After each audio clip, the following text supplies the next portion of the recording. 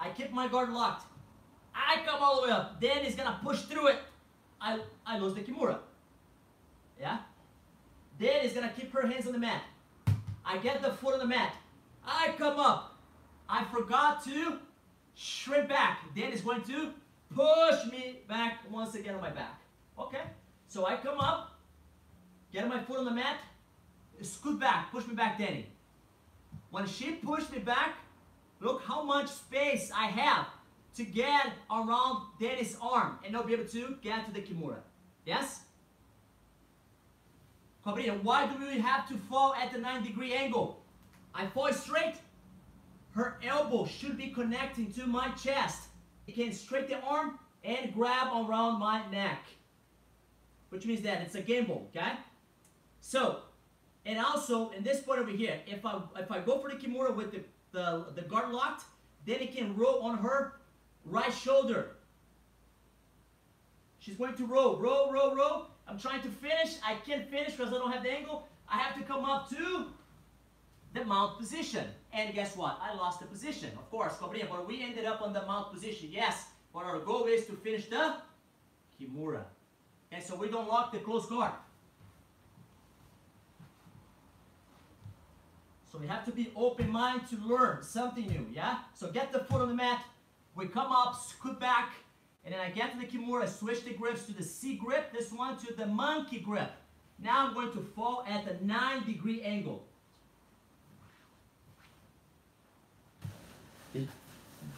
All right. So when I get to the 9-degree angle, if you notice that my top leg is blocking Danny's lower back. My left knee is blocking her right hip.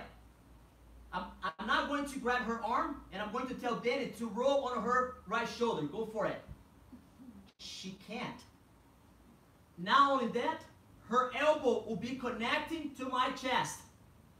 And I'll be able to push her wrist to the back of her head. Are you guys following me? Yeah? These are really good details. If you guys write down those details, you never ever lose the Kimura. Okay? So don't close guard, straight. Get your foot on the mat, come up, and always remember to scoot back. Because the counter for this position is when I come up, Danny will push me back. When she pushes me back, there is a space. If I don't scoot back, when she pushes me back a lot, there is no space to get to the Kimura. Does it make sense, everybody? Yes? Alright guys, that was really good. Next one. Close guard. Close guard. Now forget about to grab your partner's wrist. I broke my partner's posture. I get my left foot on the elbow. Don't grab the wrist. Come up on your elbow. Scoot back. Straight your arm. Grab your partner's elbow. Hook your partner's leg. Right? Imagine that your partner is on his knees. And I hook my partner's leg, grab the elbow. I'm going to lift my hips up above my partner's hips, sweep my right leg, and step my left leg over, my left leg over my partner's hips.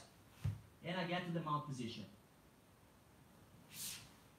Again, break the posture, don't grab the wrist, left foot goes to the mat, come up on the elbow, scoot back, straight the arm. Hook the leg, grabbing the arm first, then hook the leg simultaneously, okay? There, and then as I come up, getting my hips above my partner's hips, I'm going to sweep my bottom leg. Simultaneously, I'm going to bring the arm around my hips and step the leg over my partner's hips. Get them out position. Okay, one more time, quick. So I break the posture first, don't grab the wrist, get the left foot on the mat, come up, scoot back, straight the arm, grab the arm, my partner's arm. Hook the leg, hook. Lift the hips up above my partner's hips. And as I do the hip bump sweep, I want to make sure I sweep this leg and bring my partner's arm around my hips. And step the leg over and land on mount position. Copy? Alright. Get set. Are you ready? Action.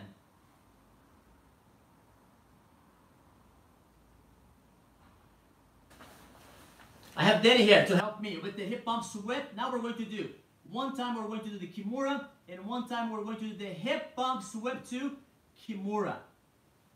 But first, let's learn the hip bump sweep. I have my partner, and I'm going to break her posture. And what we do here, mistake. We come up on her elbow and keep the guard locked. I'm going to try to do the hip bump sweep. Then it's going to fight me. Fight through it, and then she's going to push me on my back once again. I need to break her posture. Don't be afraid to unlock your guard. She's not going anywhere because my foot is my left foot is on the mat. My right leg is hooking her hips. I come up on my elbow. I'm going to scoot back. Mistake. I don't scoot back and I don't straighten my arm. And I'll try to do the hip bump sweep. Push me back. Push me back. Push me back. That's it. And why? Because my hips are below Danny's hips. My hips supposed to be above Danny's hips. Are you following me? Yeah? So as I come up, I scoot back, grab her elbow, straighten my arm. Now, look how much space I have. As I scoot back and grab Danny's arm, look how much space I have in between her hips to my hips. Can you guys see it from there? Yeah? It's a lot of space, which means that my arm, right arm is straight. I'm grabbing Danny's arm. But people can say, Cobrinha, in this case, I can see that Danny, she can posture up. She posture up, I'm going with Danny. She's in trouble. If she posture up, she's in trouble because I'm going to sweep her. My hips are above Danny's hips. And, Cobrinha, but she can push you back. Go for it, Danny. No, she cannot because of this arm. I'm not on my elbow. I have enough space. When she pushes back, she's going to be connected with me. And one mistake we miss as well is the hook on this leg, which means that when I go for the sweep, I forget the hook, and then it's going to step the knee over. And I'm going to lose the hip bump sweep. But if I hook her leg, if Danny is not sitting on her heel, it's okay, Danny, don't sit. If she's not sitting on her heel, I hook right there. That's it. She's not going to post out. If she's sitting on the heel, and then I hook as close as possible to her ankle, lift the hips, and sweep the leg, and step the leg over to do the hip bump sweep. Are you guys following me? Yeah? But in this case, we're going to do, I want to pinpoint those mistakes first, and now we're going to do the hip bump sweep. But we have to commit to the hip bump sweep. Sometimes what we do, we don't commit to the hip bump sweep, which means that we fake the hip bump sweep. And then my partner will be able to push my back on the mat once again, right? So I'm going for the hip bump sweep. I'm going hard. If Danny doesn't post her hand, I'm going to complete the hip bump sweep. If she posts, okay, I'll keep her arm over there. I'm going to drop as close as possible on my elbow to Danny's arm. Look what I'm doing. My hand was there. I was grabbing her elbow, drop. Now I'm going for the Kimura, and I fall at the 90-degree angle and push her wrist to the back of her head. And she'll tap. Cobrinha, you said that, but if we, some people like to do, we teach. We fake the hip bump sweep. I'm going to fake, okay? I fake. Then it's going to post here. Now I'm going to fall for the Kimura. I just fake, okay? When I go for the Kimura, then you'll be faster than I, and she'll be flat in my back. That is. That's the reason why we don't fake. We go for it. She posted. Now we see the arm.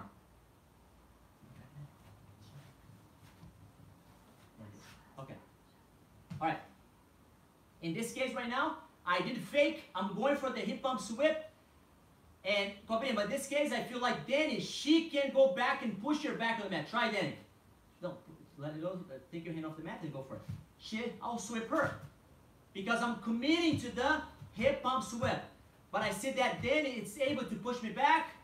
I drop on my elbow as close as possible to her wrist. And there it is, the Kimura. I don't want the mount position.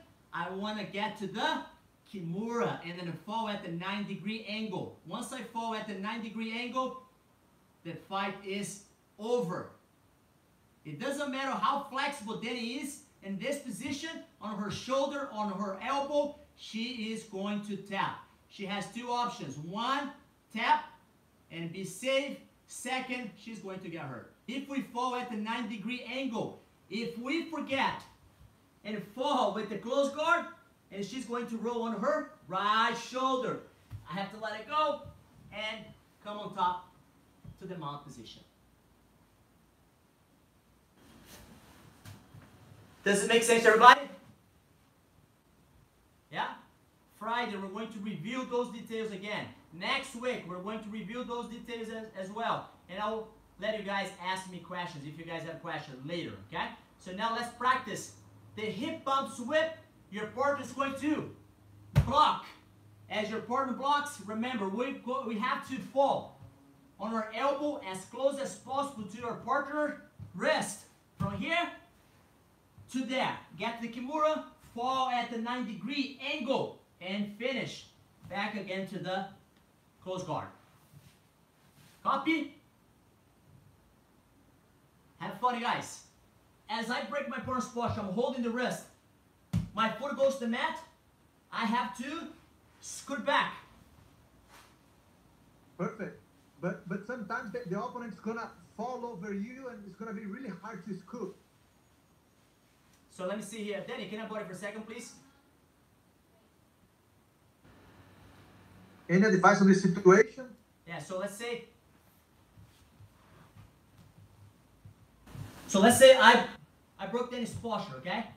And then let's say Danny, it's putting a lot of pressure on me, okay? So now she's down, yeah? Okay, so now what I do, I need to look at my legs over here, brother. I'm going to straighten the legs. Now put a pressure, Danny.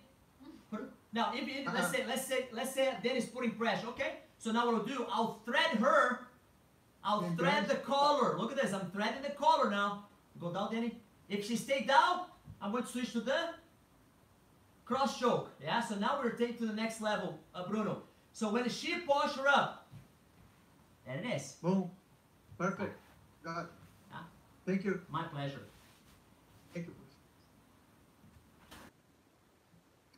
Hey, Professor, do you find that you have to vary the distance? I find that with the hip bump sweep, I have a hard time when the opponent has, like, the weight differential is a little bit too much, like they're quite a bit heavier than me. So does moving farther away, does that make it easier? Always does. And then it's important thing, Nick, it's timing. It's everything's timing. So you have to either pull your partner a bit, and when your partner tries to posture up, you come up. If your partner's posturing up, you don't have to scoot back. Yeah, so you come up and then boom, hit the hip bump sweep. But if your partner, if you break your partner's posture, your partner stay in the position and you're not holding the wrist, you're coming up, always scoot back and find a way.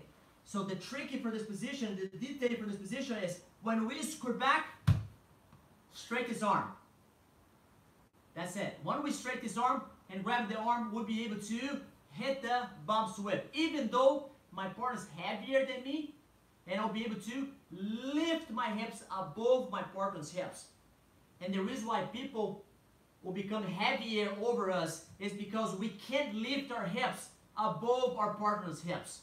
Because we forget to straighten the arm, and we forget to scoot back. But when we scoot back, straighten the arm, look how far I can lift my hips. Look how high above my partner's hips. And I'll be able to grab the arm, and I'll be able to hook the leg and hit the bump sweep. And don't forget to sweep this leg. Okay. Yeah? Yeah, I feel like I get to that point and they just sink all their weight down and I'm stuck in that. It puts a lot of pressure on you. But I'm telling you, if every time you scoot back, you'll be able to make more space. If you can't make space, let's say you scoot back and I close the space once again, then it means that you have to trick me. Not trick me, but you have to set me up for the choke. I need to posture up. When I posture up, you go back to the hip bump sweep. Yeah. So you have once you type those combinations, it's going to take your game to the next level. Because if I just keep tunnel vision the hip bump sweep, maybe I won't get it, and I'll get frustrated. And the goal in Jiu-Jitsu, remember, it's not getting frustrated, it's to frustrate people. That's the goal. I want you guys drill. That's going to be your homework. I want you to write down the pinpoint. I want you to pinpoint those mistakes. Pinpoint those mistakes, because when you pinpoint those mistakes, you're going to learn more those details. What you should do and what you should not do. I want you to write down. Yeah. Okay.